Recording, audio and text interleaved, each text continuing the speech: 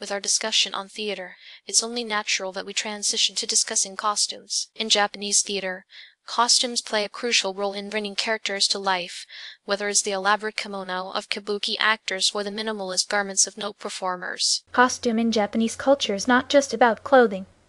It's a form of artistic expression and storytelling. From the intricate designs of traditional kimono to the elaborate costumes of kabuki actors, every detail is meticulously crafted to convey the character's identity, status, and emotions. I couldn't agree more with Emma. Japanese costumes are a visual feast for the eyes, with each garment telling its own story. Whether it's the vibrant colors of a festival outfit or the elegant simplicity of a tea ceremony kimono, costumes in Japan reflect the country's rich cultural heritage. Absolutely.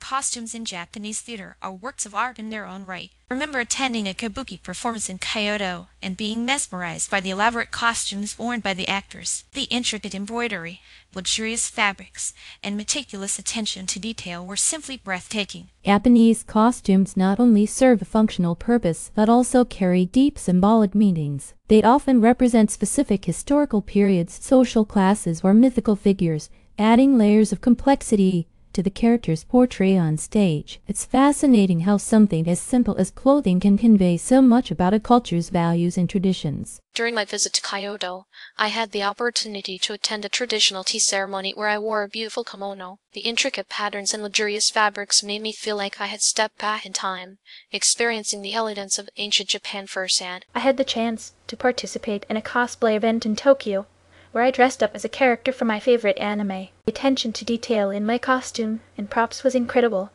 and I felt a sense of camaraderie with fellow enthusiasts who shared my passion for Japanese pop culture. I attended a Matsuri festival in Osaka, where I wore a yukata, a casual summer kimono. The vibrant colors and lively atmosphere of the festival made it a memorable experience, and I felt a deep appreciation for the cultural significance of traditional Japanese attire. I joined a taiko drumming group in Nagoya, where we performed at local events wearing traditional happy coats and hachimaki headbands. The sense of unity and pride that came from wearing our matching costumes added to the exhilaration at the performances, creating unforgettable memories. During my trip to Okinawa, I had the chance to try on a traditional Ryukyu costume called a bingata. The vibrant colors and intricate patterns reflected the island's unique culture and history, and I felt a sense of connection to the local community as I embraced their customs and traditions.